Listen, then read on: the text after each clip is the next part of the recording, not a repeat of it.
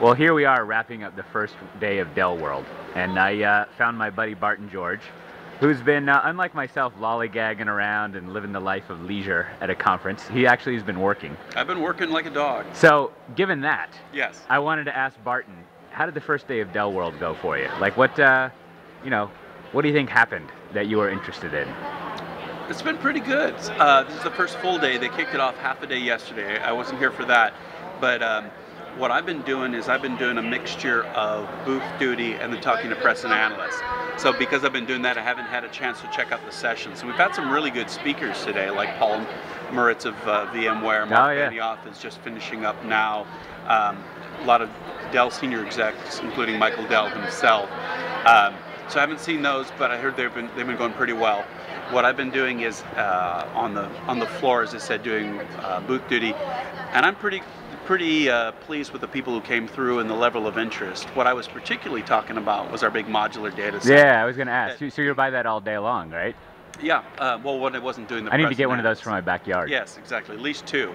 So those are about, what, 12 feet by 8 feet deep. You can actually walk through it by 14 feet high because we have the air handler on top. So that's something that always catches a lot of attention.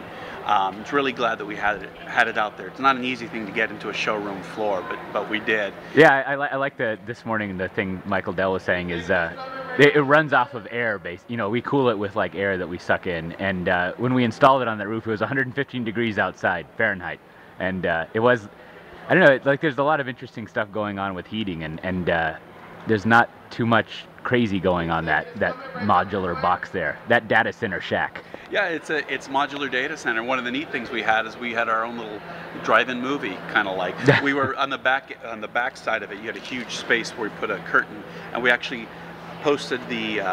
We're running it's like a minute or two time-lapse photography of Bing Maps installation of the modular data center. So basically, it shows the breaking of ground in January of this year through to April, so about 3 months of them just breaking ground, and you know how they have those little things moving quickly, right.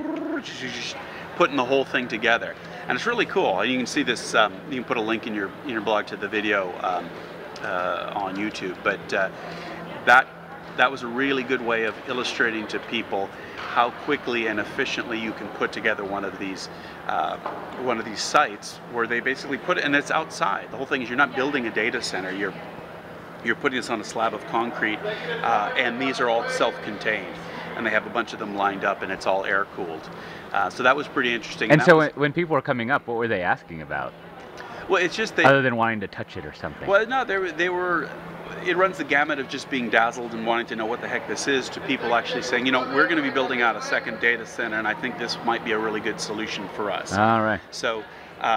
And when they get into the more details, then I pass them with the product manager who can dive deep into the details. But a lot of people were just looking at it as sort of what are the capabilities that Dell can bring to the party, and what are the ways that Dell is innovating in different areas. And I think this one is a very eye-catching thing, not the least of which because it's so darn huge on the trade show floor. So that was pretty cool.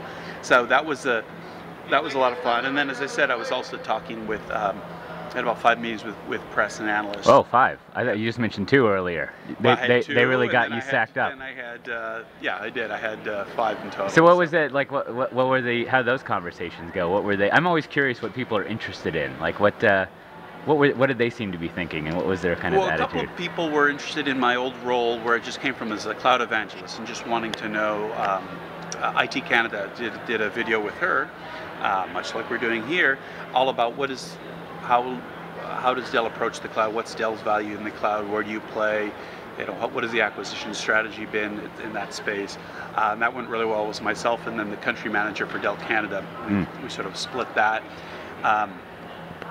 Other talks were about the new web and tech vertical that you and I talked about in the podcast, and there seemed to be a good amount of interest in that, as far as Dell focusing in on the web and tech space, and within that space focusing on sites, and then the key constituency within that being developers. Right. And really focusing in on developers, and developers at the cutting edge. So not those folks who are developing in Java or .NET, but those people who are working in PHP, Perl, Python, those types of developers, and really trying to understand them better going forward, and figure out how do we best serve them and make their lives easier, because that's the way that you're ultimately going to curry favor with them, is if you can help them do something better, right, faster, easier, and do it in a way that's genuine and that's not traditional marketing-y type of an approach. And so a lot of people were interested in that.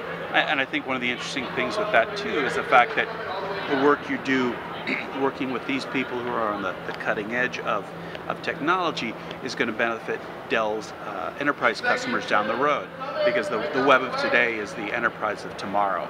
And so by learning this type of working with this class of customer, you're going to learn tricks and tips that will help your enterprise customers down the road. Yeah, yeah. And did that seem to resonate with people you've? Yeah, it definitely did. So yeah, that's always the fun thing about a conference, is you can get outside your own walls and see what other people are thinking of what you're thinking.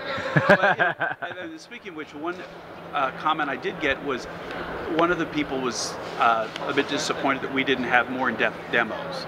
And I think there was a conscious effort here at DellWorld to make this a higher level show. So rather than get down geeky into the bits and the bytes and the specs, which Dell can tend to do sometimes, is let's up-level this and let's make it more of a CXO conversation.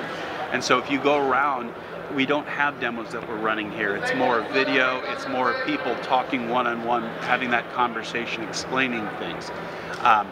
And so for this one reporter, he was a little bit disappointed that we didn't have that. And so I think one of the most interesting things will be to see how this goes over with our customers who did come here. Did they end up leaving saying, gosh, I wish we'd have dived deeper? Or will they go thinking, hey, that was really refreshing. People weren't talking about, how many megahertz is this and how many terabytes is that. It was much more of a conversation about business problems, and that was the overall goal. Yeah. Of the event. So. Well, that's a pretty good, as we like to say up in Round Rock, readout of what's been going on there. So, so thanks for taking the time. My pleasure. A pleasure's always, Kote.